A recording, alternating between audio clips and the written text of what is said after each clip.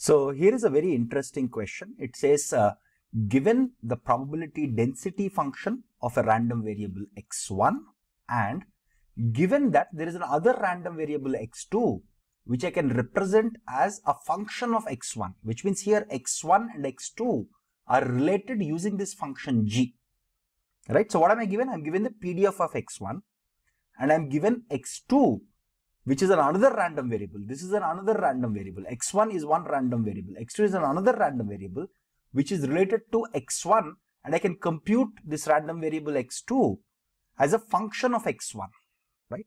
Now the question here is, given the PDF of x1, you're given the PDF of x1, can we compute the PDF of x2? This is a very standard problem that you study at university level probability courses.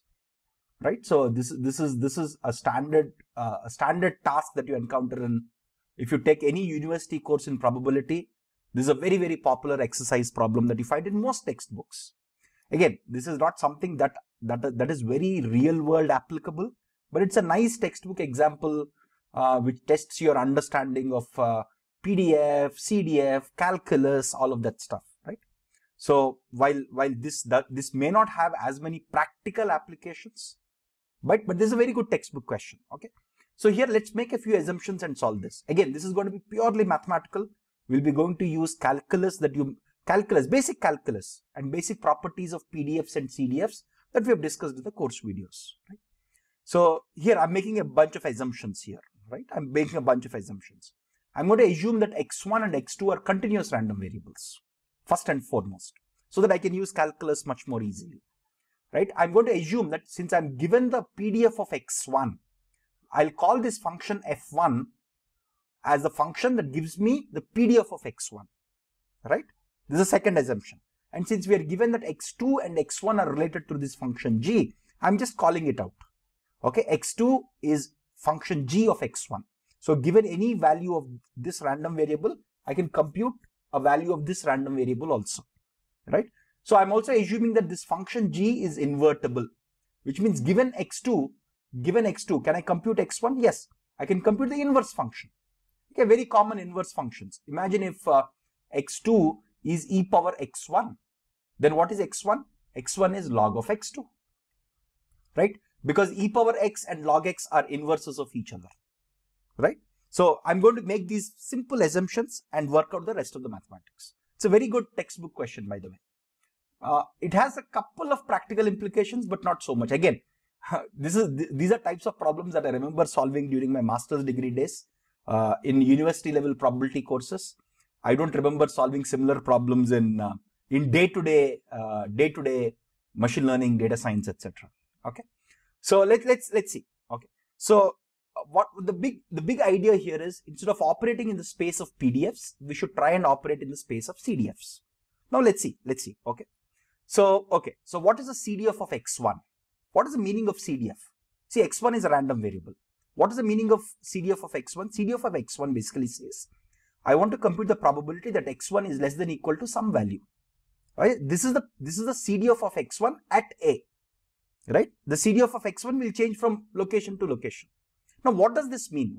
Again, this is something that we have explained in the course videos, also in the comment section. If I have a continuous random variable, here I'm assuming this to be a continuous random variable. If I have a continuous random variable, look at this. Imagine that this is my x1, this is my PDF, my f1. Okay, this is the PDF. The y-axis here represents the PDF of x1. Right? Now, if I want to compute what is the probability that x1 is less than or equal to a, what is it? It is equal to the area under this. It is equal to the area under this, right? How do you compute the area under a curve? Right? This is something that you may have learned in your 11th and 12th class mathematics also. And this is something that I've explained in the comment section of our course videos, where we explain PDF and CDF in the context of continuous random variables. Right? So what is it? So how do you compute the area under the curve? The area under the curve can be computed. Again, this is your 11th class, 12th class mathematics. It is nothing but the integral from minus infinity to a. What is this function? Because I want to compute the area under this function, right? So what is the area under this function? f1x dx, right? So this is the CDF of x1. Now, remember, if I have the CDF of x1, look at this, I have the PDF of x1. if given the PDF of x1, I can compute the CDF of x1. Similarly, given the PDF of x1, I can compute the given the CDF, I can compute the PDF by taking a derivative. Right here, I'm taking the integration. I'll have to take differentiation. So the relationship between PDF and CDF is basically the relationship. I can arrive at CDF from PDF by taking integration. I can obtain PDF from CDF by taking differentiation. In the case of continuous random variables, some of the examples that we have provided in the course videos are for discrete random variables because it's easier to understand diagrammatically, right? But this is the mathematical relationship. Now, given that I have CDF of x1, right? Because look at this, I have PDF of x1. From PDF of x1, I can compute CDF of x1. Okay, so let me write the logic here. From PDF of x1, I can arrive at CDF of x1 by using integration, right?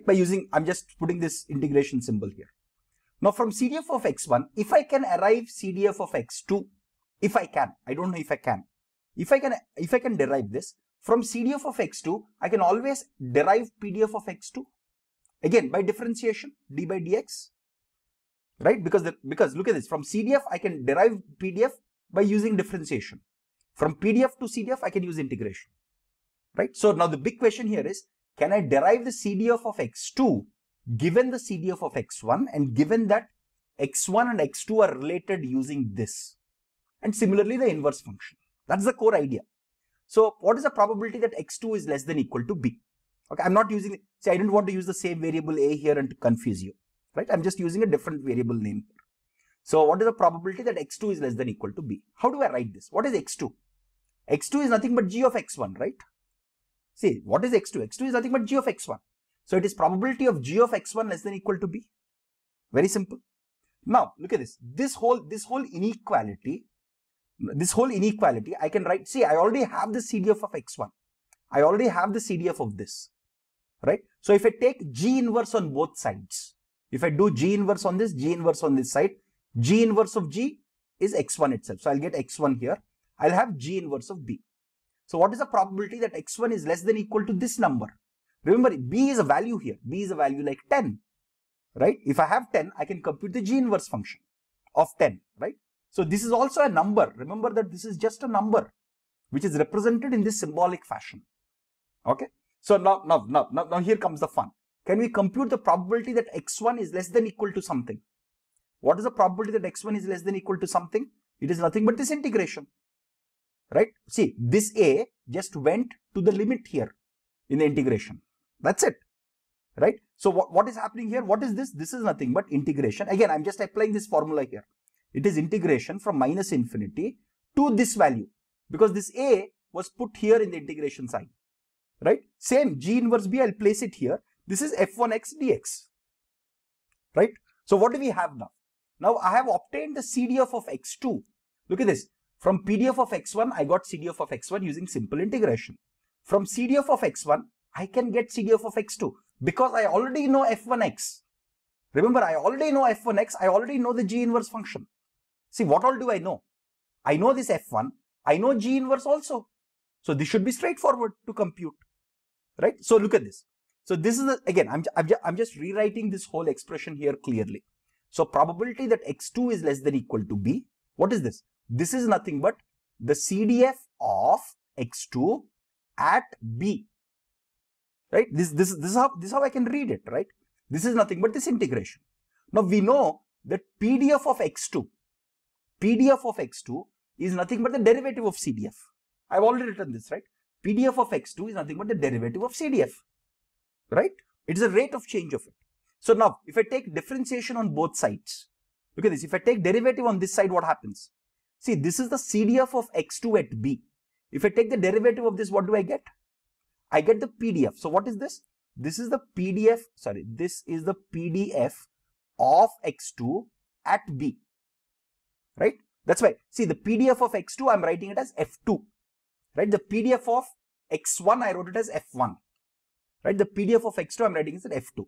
This is nothing but the derivative of everything that's here. Now, what is here? What is here? Look at this. What is this? This is nothing but the CDF of x1. How do we read this in English? this whole symbolic thing, how do you read it in English? The d by dx, which means it's a derivative of the CDF of x1 at this place, right? That's what it is. So if I want to compute the PDF of the random variable x2 at any point b, I just have to take the CDF of x1 at G inverse b and take the derivative there. Now, what does this mean graphically? Again, this is something that I've discussed in the course videos. What does derivative mean? So again, this is something that I've discussed in the when we talk about optimization, when we talk about basics of calculus like differentiation, integration in the course videos. Mostly, what is differentiation? Differentiation is rate of change of something, right? So look at this. Okay, let me explain this. Okay, imagine this is my random variable x1. Okay, this is my random variable x1. I can plot the CDF of x1 because I already have the PDF of x1. I already have the PDF of x1. I can plot the CDF of x1 by just doing the simple integration, right? Now, if I want to plot the PDF of x2, right, at every point, pick one point. This is my x2 random variable. This is the PDF of x2. This is what I want to plot. So pick any point b. Now, where do I place the point corresponding to b? Do I place it here? Do I place it here? How do I decide where to place this? When I plot this curve at every value like b, a, c, d, for each of these values, I have to pick where the PDF lies. Now, how do I compute it? If I want to compute it at b, what should the value of PDF of x2 be? Now, what does this say? This says PDF of x2 at b is nothing but the derivative of CDF of x1 at G inverse b, right? So, given b, I compute G inverse b because I already know the function g. So, at G inverse b, I look at, again, I'm looking at the CDF curve here because what does it say? It says the derivative of the CDF of x1 at this point. So this is my CDF curve. That's why it's ranging from 0 to 1, right? This is the CDF curve. For this CDF curve at b, this is where, again, at G inverse b, not b, sorry. So given b, I want to say where I should put the point. So compute G inverse b, take that point here. And what is the derivative? Derivative, again, this is something that I explained in the optimization point, in the optimization section of the course, right? Where I say, what is derivative? Derivative is the slope of this tangent at this point, right? So given any curve, you can easily compute the gradient. This is called the gradient or the slope, right? So you can compute the slope of this line, right? What is slope of this line? If this line makes some theta, it is the tan of the theta. Effectively, if this line makes some theta with x-axis, it is a tan of that theta. That's what slope is, right? The tan theta or the slope of this line is what? Let's assume the slope of this line is this value. Let's say the slope of the line is 0.1. So you place 0.1 there. Now you do this for all the points here. Then you will arrive at the PDF of x2. Right? In a nutshell, the PDF of the random variable x2 is the derivative of the CDF of x1 using the inverse function, under the inverse function. Right? So this is a very, very popular textbook. This is a very, very popular textbook probability question. That you can find in almost any standard probability textbook, right? This is how you can compute it.